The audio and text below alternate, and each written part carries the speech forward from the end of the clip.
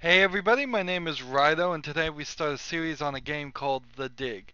Now, The Dig was released by LucasArts about 25 years ago. It is a sci-fi story. We're about to watch the intro to get the rest of the story. Just take it into your mind that yes, this is a 25-year-old game. The resolution is going to be a little low, so the quality is going to be less than what you're normally used to as far as 3D hyper realistic animation. Otherwise, it's a point and click adventure game. Let's begin. That's all we really needed to know.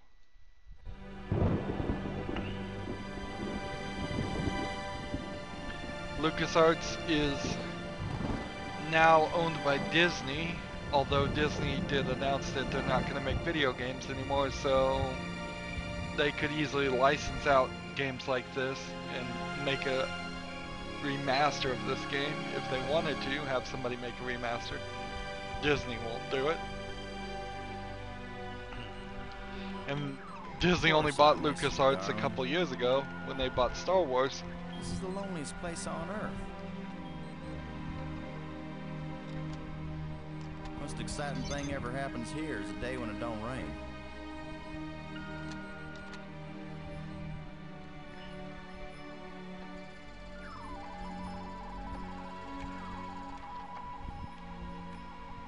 Excuse me, darling, I got some work to do.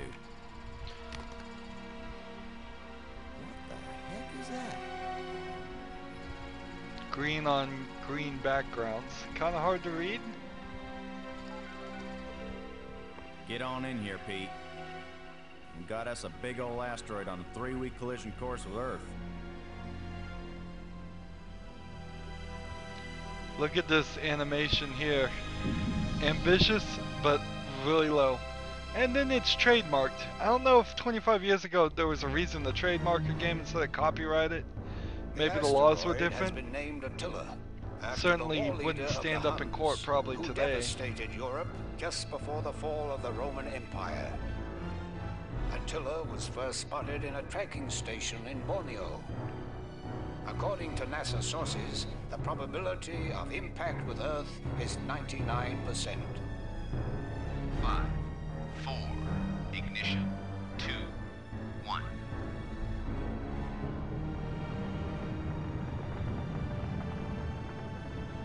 The shuttle is up and away. This is not a mission the shuttle was designed for, but as Mission Commander Boston Lowe said in the press conference last night, if the shuttle is the last hope of the human race, then it'll have to do the job, won't it? Wait a minute, folks. Let me introduce the landing team. Ludger Brink is a noted geologist. He'll evaluate our data on placement of the nuclear devices. We have to be accurate. The idea isn't to blow Attila to bits.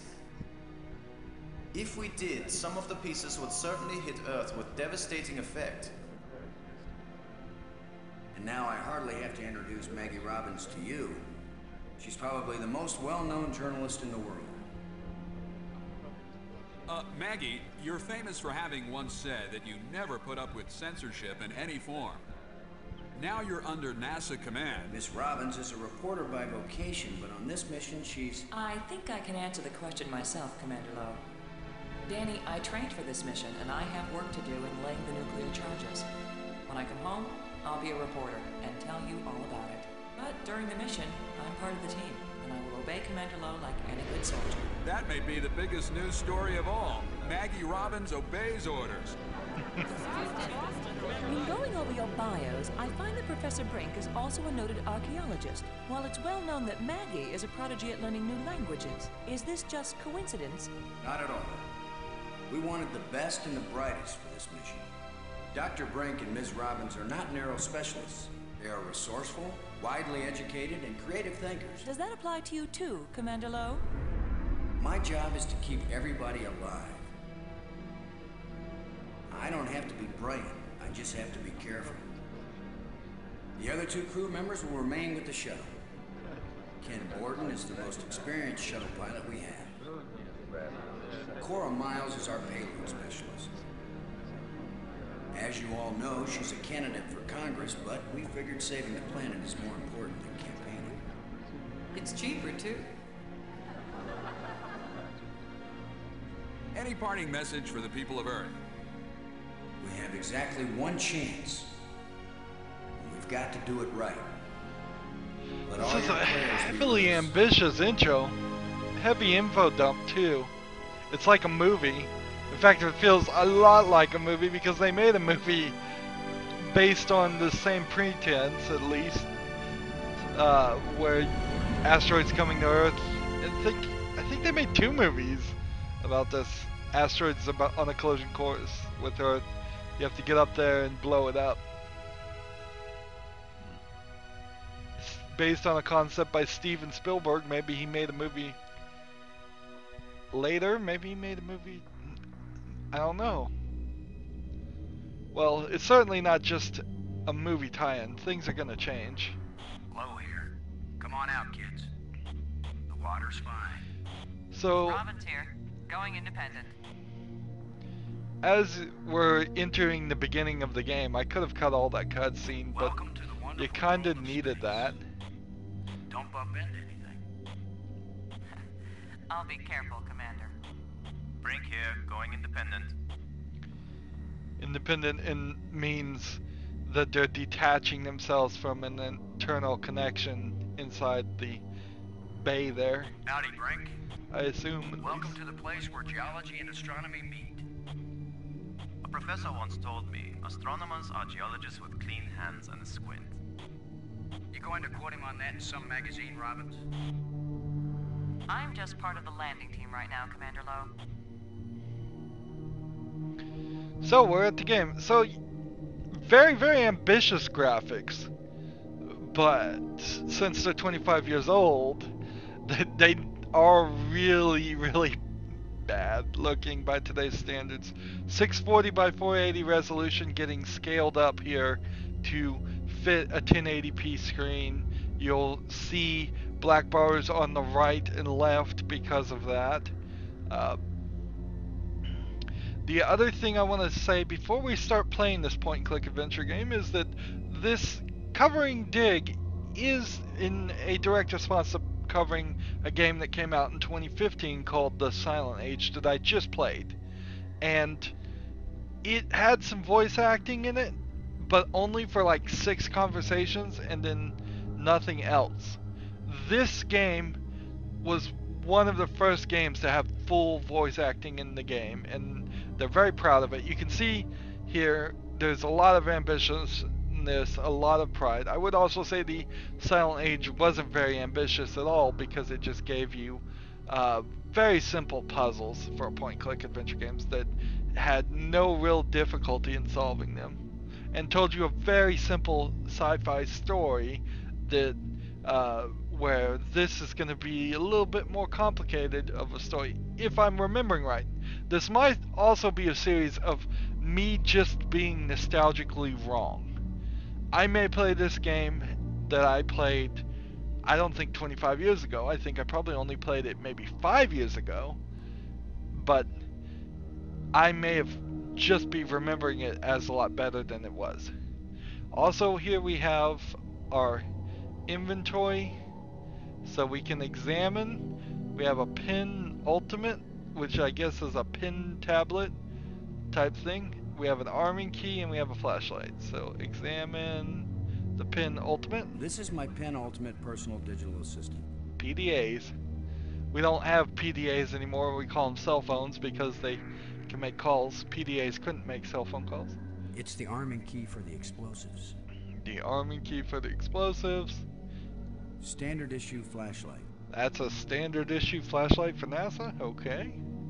And then, so you see examine is right here in this. It also is probably worth it pointing out that this is probably running using the back end of the Scum VM engine, which really doesn't mean much, but that project has done a lot of work to get point-and-click adventure games to continue to work as time goes forward, and it is quite amazing that a 25-year-old game for Windows 95 can run on Windows 10 in 2016, and it does run immediately from Steam. This is the Steam version. No real trouble at all.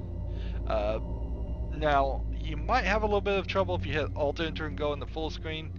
It might not show you these things, these options at the bottom or something, but as long as you're in windowed mode, you're fine. So if you want to talk to people, you click on them. Brink, this is Low. Do you read? I also turned on the Brink, text. yeah, I read you. This by default was off.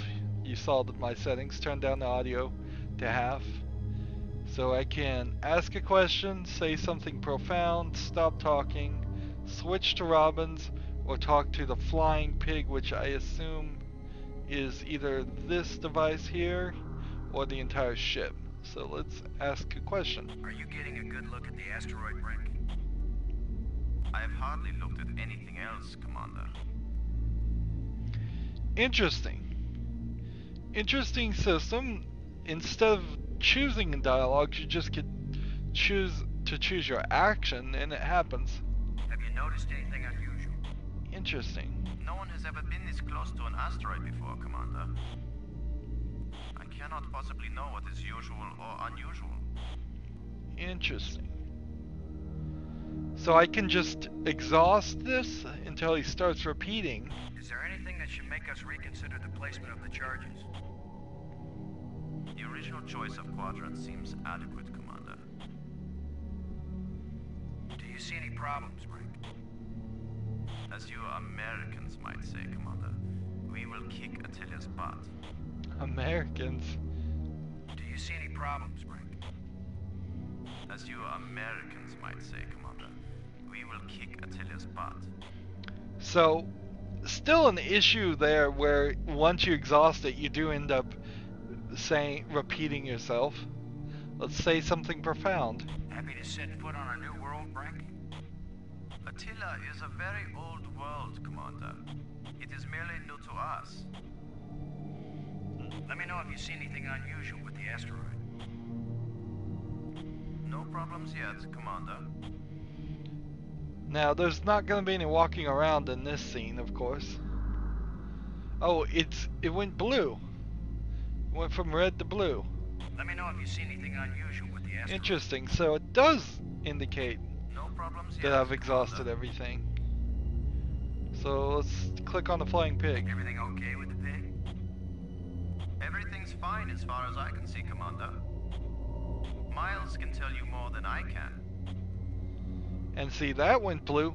Oh, so I can just exhaust it and get it all blue. Nice. What do you think Nice for a system. star reporter? Very unorthodox, bringing a reporter on a space mission. It is really But ridiculous. she is very capable, and she writes interesting stories. Particularly a space mission to stop an asteroid from destroying the planet.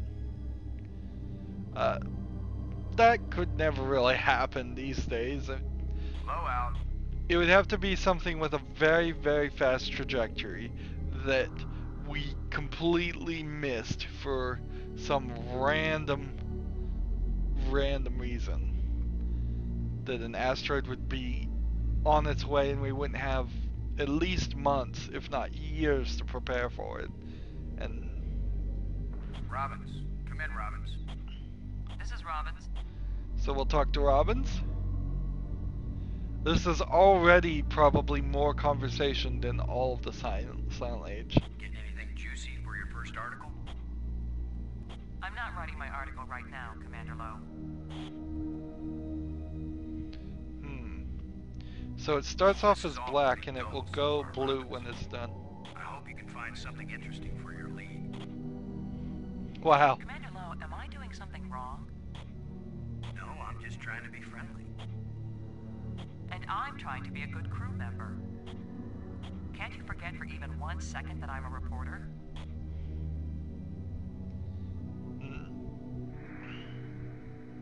Just want to make sure you're having a wonderful time, Robbins. I'm very, very happy, Commander Lowe. It's like, so now it's blue. It does have a blue highlight when you click on it too, though, so that's slightly hard to see. But part of the problem on the resolution here is it's probably just 256 colors, too. Have you looked up at the Earth yet, Robbins? That's what the resolutions of computers 25 years ago could probably do. We went from 256 colors to being able to do 16 million colors to being able to do, I think, 16 million, then 32 million or billions. They don't even tell you now. We have so many colors that we could display on a screen. It's more than what we could probably as a human eye determine. I thought it was something you might want to write about. I actually had a pretty good career as a writer before I had you to think of ideas for me, Commander. They're really pounding on the fact that she's a writer, and it's good that we're getting characterization of the characters, but it's very one-note characterization, and it's happening so fast. It's a little strange. I wonder if we'll probably end up switching between these three characters. I don't actually remember playing this game, so it's almost going to be like playing it for the first time. I'll probably remember a few things. I just want you to be happy, Robbins. So you'll write nice things about us. I'm very, very happy, Commander Lowe. Very, very happy. They try to have the lips move while they're talking, even though the lips are literally probably only 5 pixels. I hope you're still happy, Robbins. I'm very, very happy, Commander Lowe. So now it's blue. Just exhausting everything here. This isn't how the whole game goes, by the way. This is kind of an introductory, just conversation stuff. What do you think of our archaeologist, Brink? I'm very impressed with his experience. He headed the U.S. Geological Survey team that mapped the surface of Venus. He'll be taking a close look at the asteroid to make certain the detonation points they've chosen are suitable. That's interesting. Map the surface of Venus. Last time I heard, there was only two launches that ever made it past Venus's thick toxic gas atmosphere to actually even see the surface of Venus, and that would have just been a very small portion of it. So I don't think we have done that. They probably didn't do the research, or this is in a slightly different universe than our own. But actually, yeah, I don't think we know that much about Venus's surface as we should, but it's kind of hard to bother sending spaceships and probes to it when they all break up in the toxic acid atmosphere. See that big tool chest? We call it the pig. I've logged 100 hours working with every tool in the pig, Commander Lowe. How would you have that much time? That's what's really getting me about her being a journalist and an astronaut. It's like, unless you were only writing articles about being NASA stuff, which would make you kind of a specialist journalist, and you were an astronaut first, I don't see how you would have that time. I guess somebody could. As far as I can see, Commander. So we've exhausted the conversation with those two. Let's actually get to some action now. You just kind of have to pixel hunt here to see what you can click on. Brink Robbins, we already clicked on. We have the tool chest. We can't click on ourselves. There's an asteroid here that seems to allow us to click anywhere over in this corner to look at the asteroid, or maybe move to it. So let's click on the tool chest first. What we're actually supposed to be doing right now? It's the pig. I don't know. Payload specialist Miles needs to use the remote arm to release it. So we would need to talk to Miles to release it, or do we want it released right now? It's the pig. Payload specialist Miles needs to use the remote arm to release it. And let's see. We have our penultimate. We can use it as a comm. Oh, it is almost like a cell phone. And then we have asteroid lander. Ah, wow. So we have now been thrown into an even older game here. Are we doing an asteroid landing here, or are we just playing the game? So I'm feathering the thrust here to lower our Y velocity. Anybody who's somewhat good on Kerbal Space Program is probably slightly familiar with this. It's in centimeters per second though, but I still feel like I'm gonna just hit landed destroyed. This game cheats. This game cheats. Let's see. Like full thrust, I didn't click anywhere fast enough.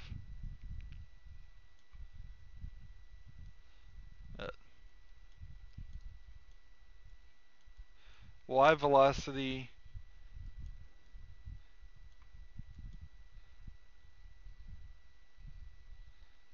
This game cheats. How do we get out of it?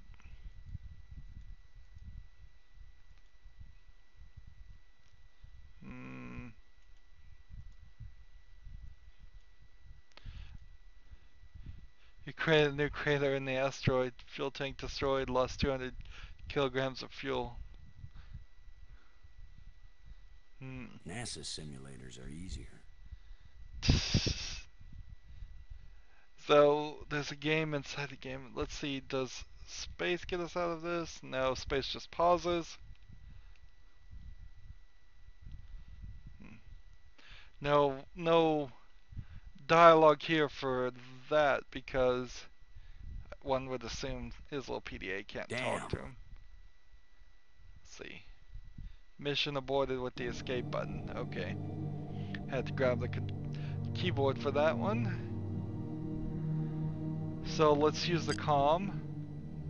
And we could talk to Maggie, we could talk to Brink, we could talk to Borden, and we could talk to Miles. And let's see. Brink. Brink. Come in, Brink. Brink here. Let's see. And we have everything back here. Low out. And so I don't think I need to talk to Brink or Robbins using the comm, since we're right there. And we've already exhausted that. Let's click on the arming key, nothing. Click on the flashlight, nothing. Click on the comm again. So Brink or Maggie know Borden and Miles. I think Borden is the pilot, so we can talk to him. Borden, this is Low. Do you read? I'm here, boss. Wow. And see, when you get a close-up face-up on it, it is much better detail, much better scale. Are we in position, Ken? Attila's given us less gravity than I expected, but the attitude jets are compensating.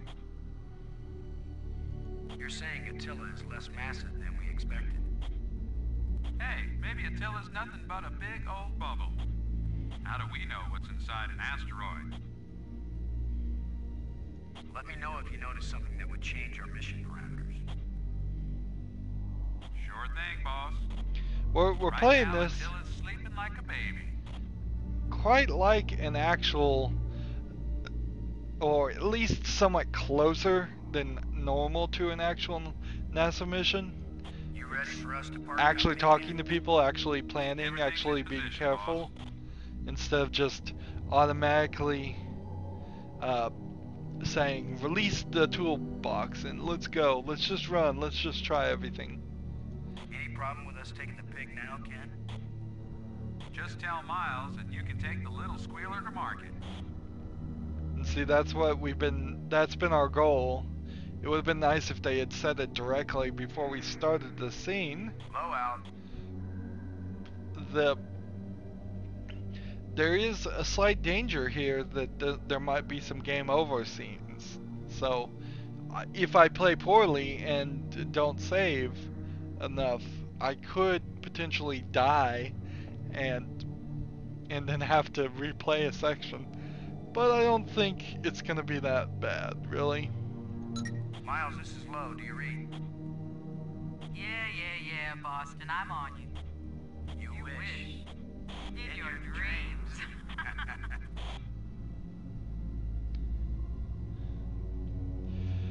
Did they both say that at the same time? Or was that just an echo? How's the congressional campaign going without you? Well, my opponent is demanding equal time in space. With or without a suit? Just don't screw up the mission, Boston, and I'll be in Congress next January. I just want you to know you've got my vote, Cora. Till my opponent offers you more money. I just want you to know you've got my vote, Cora. Only if you move to Mississippi, Boston. Okay, so she's from Mississippi. I was trying to figure out where she was from. I just want you to know you've got my vote, Cora. Maybe if somebody helps you figure out the levers in the voting booth. So apparently I can say this a few times. I just want you to know you've got my vote, Cora. Oh, you finally learned how to make an X. I just want you to know you've got my vote, Cora. Oh, I've already got the aging astronaut vote locked up. There's still more of them. Wow. It's nice we have the indicator that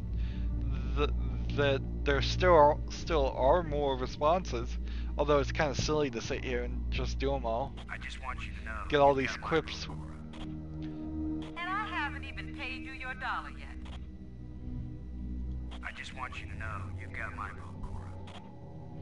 Just don't tell anyone else, Boston. It might cost me the election.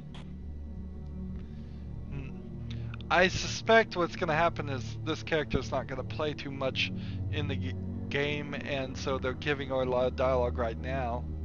A couple famous voice actors, I didn't recognize the names, but I just want you to know you've got my vote, Cora. According to Wikipedia, some good voice actors were hired for this game. LucasArts could afford those type of things, and voice acting so far is something to be proud of 25 years ago. You can vote for me 20 times, Boston, and I still won't marry you. But voice acting in games in particular isn't going to really get worse over the time. Over 10 years, voice acting isn't going to magically be better. So if it's good when you first start, it will be good when you finish. The quality of the recordings might be a little low, but people usually don't care about audio quality that much anyways. I just want you to know you've got my vote. So if you were going to make a remaster of this game, you really would only have to remaster the visuals.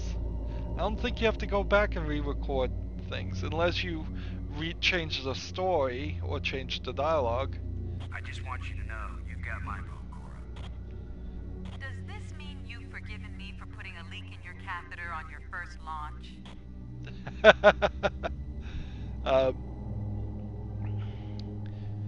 It's like, I'm not sure they changed the audio at all in the Day of the Tentacle remaster that was just released. I just want you to know you've got my They certainly changed the graphics. Well, ain't you sweet? And finally, that's way too many responses for just sitting here one time. I guess you could probably have spread it apart through the game, but I am the obsessive type of person that wants to do it all here at once. We're ready when you are, Cora. Just give the word, Boston, and you got yourself a pig. And there's only one response for that. So give me the pig. Ready for the deployment of the free fall tool chest. Is the crew clear of the area?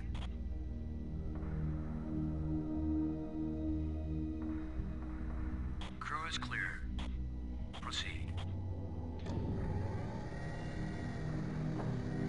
Yeah, this feels very Steven Spielberg-y of feels like a movie. Maybe they wanted to do a movie and just couldn't actually do the level of graphics and make them seem realistic, so it's a lot easier to do something like that in a video game where there isn't as high of a demand for realism.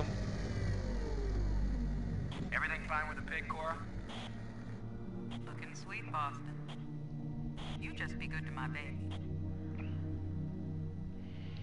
So launch arm moved there, and the scene has changed, and I think we can get one screen in 30 minutes because I've moved really slow. Down to the surface.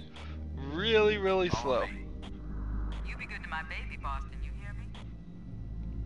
We'll be back soon, Cora. Try not to miss me too much. Well, we had a really long intro scene. That was kind of a tutorial mission. And so we had that really long intro scene. We had a lot of info dump. We're getting to know these characters quite well for a video game. It's like Brink and Robbins. I know who Robbins is now. If you just said Robbins, if you said Brink, I know he's the archaeologist guy at least. I know who Boston and Miles are, although I'm not sure they're really going to play a big part of anything. And I know what the flying pig is, so we've got the introduction of the major elements going, but we really did only get to one screen. So there is a lack of instructions with this in Steam, so that is one thing. Hitting F1 or F5 will bring up the menu, and then click here to save, and then click here to save, and then type in something. So we'll type in 1, and then we will save, and I could hit space to pause. And that's really the only buttons that do anything besides escape actually gets you out of the asteroid game. And I bet if I hit the arrow keys left and right on the asteroid game, I could probably do that. No Steam achievements for doing any of these things. It's not possible unless they remastered it, really, to have a Steam achievement for this game other than maybe beating the whole game. But even that might be rather difficult, because this is one of those point-and-click adventure games, one of those old-style games in general, where it's kind of designed to be played in one sitting, and there aren't autosaves of anything. So that's why when I clicked on a character that I had already exhausted all the dialogue to, when I clicked on him again, it seemed like all those settings were gone, and it wanted me to, or would at least allow me to go through all the comments again. Or maybe it would only give me the last comment again, but not a heavy amount of autosaving of things or remembering of things. We've gone 30 minutes. I imagine this one is not going to be the longest series ever. Games don't have a tendency that are 25 years old. Games that are 25 years old don't have a tendency to be super long games, but then they kind of do too. A lot of these point-and-click adventure games made themselves rather long by being complicated and by having a lot of dialogue. You can see here, in comparison to the Silent Age, not the Broken Age. I'm done talking about the Broken Age. There's not that much to really say about it. But in comparison to the Silent Age, it's like dialogue and dialogue and dialogue and explanation. For sci-fi stories in particular, particularly 25 years ago, you've got to spoon feed people and build that world and explain everything. Otherwise there will be confusion. Otherwise people won't feel like they're immersed in the universe. Anywho, that's going to be it for this recording. I end all my recordings the same way. I ask you to like this video, I ask you to share it with your friends, I ask you to comment if you want to, and I ask you to watch every second of my videos, because all of that helps me with YouTube, tells them that my videos are worth watching. if you want to support me even further than that, and it would be appreciated, you can click on my name to get to my main YouTube page. And on the right is a blue button that says support this channel. You can click that and make a donation. Also on my main YouTube page is a playlist tab. You can click that and see a playlist for every game I've ever covered. There's a lot of them. I'm sure you'll find something interesting. And most of them are a little bit newer or a lot newer than this one. So I don't do just completely retro games. Uh, Although I will do some and more as I go forward. Uh, Finally, down below in the description box, I have links to Facebook, Twitter, Tumblr, Google+, Steam, and Battle.net. And I ask everybody to follow and friend me on all the services that you're on. If you follow me on Facebook, Twitter, or any of those, you'll see the second I have new videos out. So its advantages, it helps you, and it also helps me with those services because I want as many followers as possible. So please do that. And that's about it. So thank you for watching. We'll continue right here next time. And have a good evening. Bye.